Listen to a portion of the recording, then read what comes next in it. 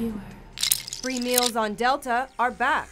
That's right. If you are flying between New York and Los Angeles, complimentary meals are being served on some flights in economy. But it's part of a test that the airline started November 1st in response, it says, to customer feedback. The return of the in-flight meal is just another example of how some airlines are bringing back services that were cut during the recession. American Airlines brought back free snacks in economy in February, while Delta began offering free streaming entertainment on flights equipped with Wi-Fi in July. But hurry up, the free meal test ends December 22nd, then Delta will evaluate whether to keep the service. For Viewer, I'm Elizabeth Keatinge.